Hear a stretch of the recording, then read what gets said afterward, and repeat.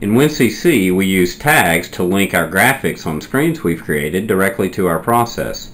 For example, my Tank 100 object is connected to my Tank 100 tag, so as it changes value for my process, the fill level on my tank will reflect that change.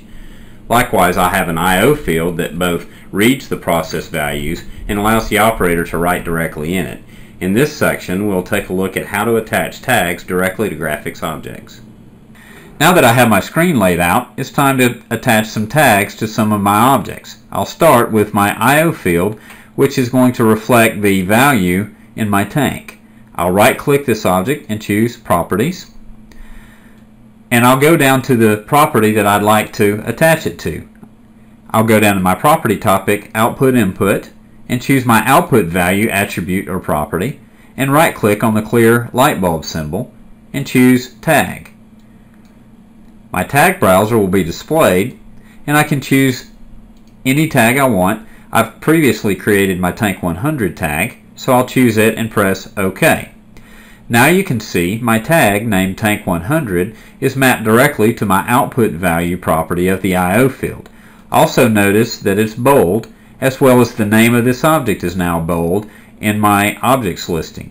This allows me to quickly find all the objects on this page that have a tag connection associated with them. Next, I'll put in my push pin, which keeps my properties dialog open as I change between objects. Next, I'll choose my tank, and for my properties under tag assignment, I'd like to associate the same tag, Tank 100, to the fill level. So I'll right-click, choose Tag, then Tank 100, and press OK.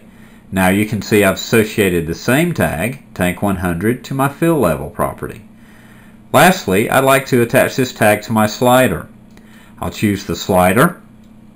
This time I'll choose my miscellaneous properties topic and a property called Process Driver Connection. I'll right-click on the dynamic, choose Tag, choose Tank 100, and press OK. Now I'd like to test these three tag connections in runtime, so I'll clear my properties dialog and save the page, and then go to runtime using File, Runtime. In runtime, you can see if I enter values directly into my I/O field that it will change the fill level of the tank and also the process driver position on my slider. Likewise, if I move my slider, both my I/O field and my tank update. So our connection is successful. The next operation that we'll do is add dynamics to the tanks and the pumps.